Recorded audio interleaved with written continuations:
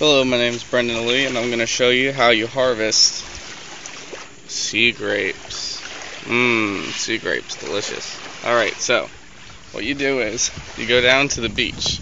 You live in beautiful South Florida where there's sea grapes, right at the intracoastal here. You draw a thing in the sand with your feet, a ditch.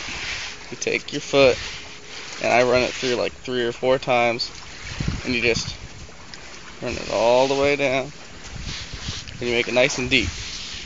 Then you inspect your sea grapes. Right now it's fall and they start to change.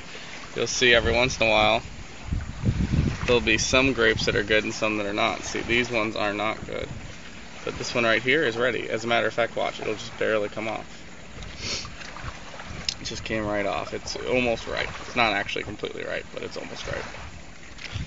Now, how you harvest them is really simple. If you see that there are some good ones among, you just go over here to the tree branch, big tree branch, and shake it. Once you shake it, wherever you make your ditch, of course, just eyeball it to make sure they'll fall off the tree and then roll, because they'll always roll down the sand. Grab a branch. I'll just grab this branch. I'll grab this branch, and you shake it.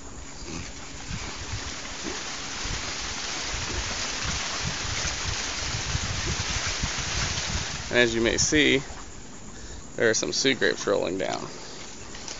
Now if I go over here, I can collect all my sea grapes that fell. I can actually just pick them out. I can be like, oh, that's a good one, because it's dark purple.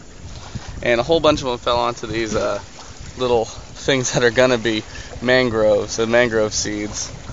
But you know, you just figure it out. And yeah, that's a quick way to get them. That's my method for harvesting sea grapes, really fast and efficient, instead of picking them off one by one. Thanks.